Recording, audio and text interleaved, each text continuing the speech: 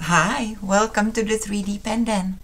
In the first two videos on making spheres, I made balls by two very different methods. This one was done with contour lifting, and this one over an existing round shape. Links to those methods are in the description. But there is a third way. Part of this third technique was already featured in the Easy Sphere video, where I was making wound beads. That was a fun and quick project, but it works best for small size balls. There's a bit more to that technique when the shape gets larger than about 2 inches. So let's look into it right now. And subscribe if you want to stay in the loop.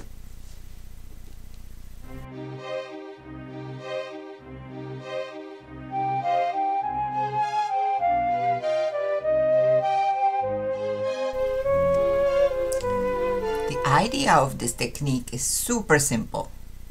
Whenever you fold any 2D shape, it becomes instantly a 3D shape.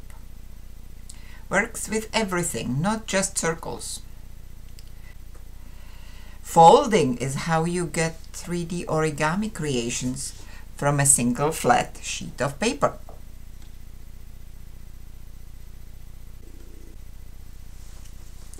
Remember the Easy Sphere?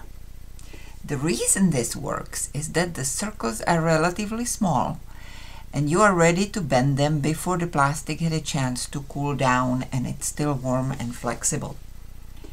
And small balls are sort of self-sustaining and their arcs don't need any additional support.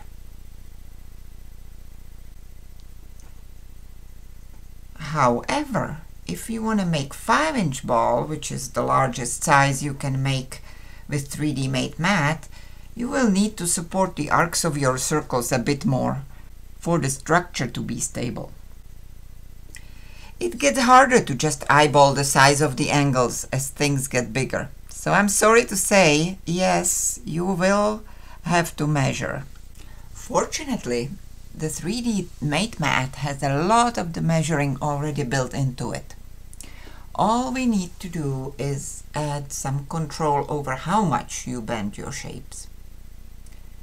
Our sphere will be made out of 8 segments, as is our 3D made circle template, which means we need to bend our circle to 45 degrees for everything to fit.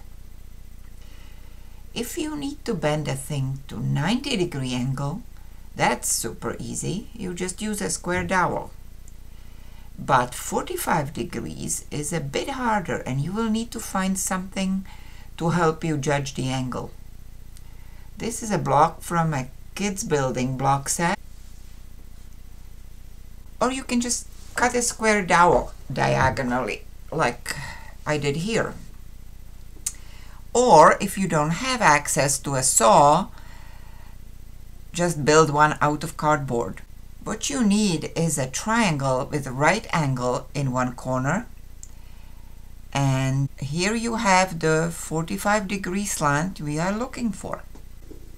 This is a wood burning tool equipped with a leaf tip. This will give you a way to reheat the plastic in strategic spots where you want it to bend, while leaving it hard and stable everywhere else. Another tool that is handy for this is a precision caliper to check if the parts that are supposed to be the same size really are the same size. But if you don't have one, just use a strip of cardboard or a ruler to measure with.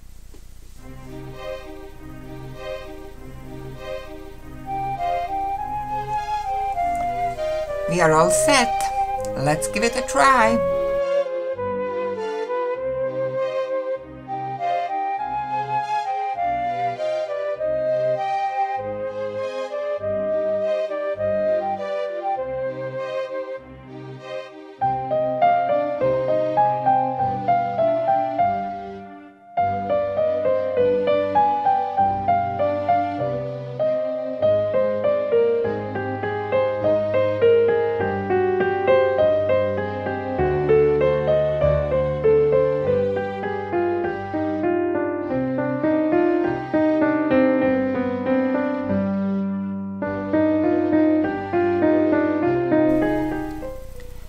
use a very light touch when reheating the spots you need to bend, so you don't accidentally cut the plastic all the way through.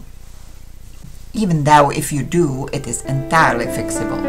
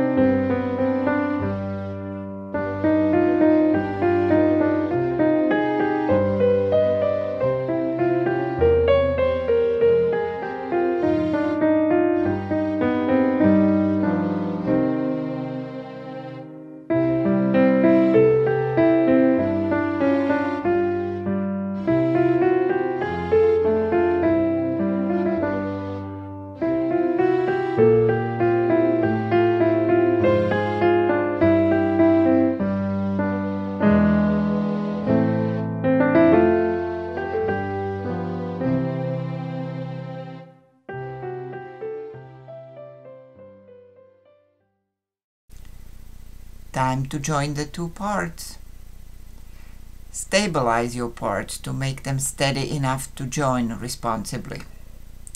And check you should have enough room to fit in 2 more of the 45-degree angles.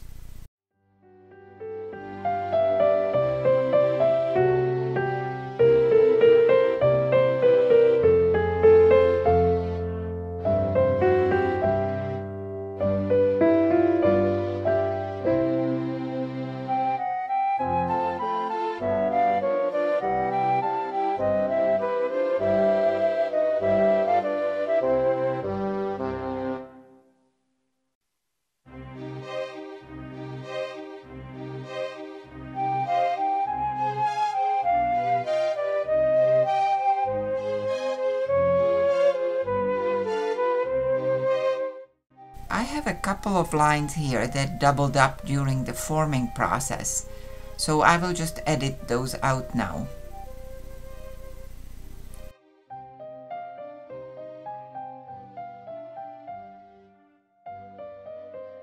Here, yet another interesting sphere creation. I do love the starburst in the center. That is a feature you can't get with the previous 2 methods of building spheres. So here are the 3 spheres, each made with a different method. Each has a slightly different look, needs different equipment, and each has its own pros and cons. And each will decorate differently. But that's a story for another video. So subscribe if you don't want to miss it.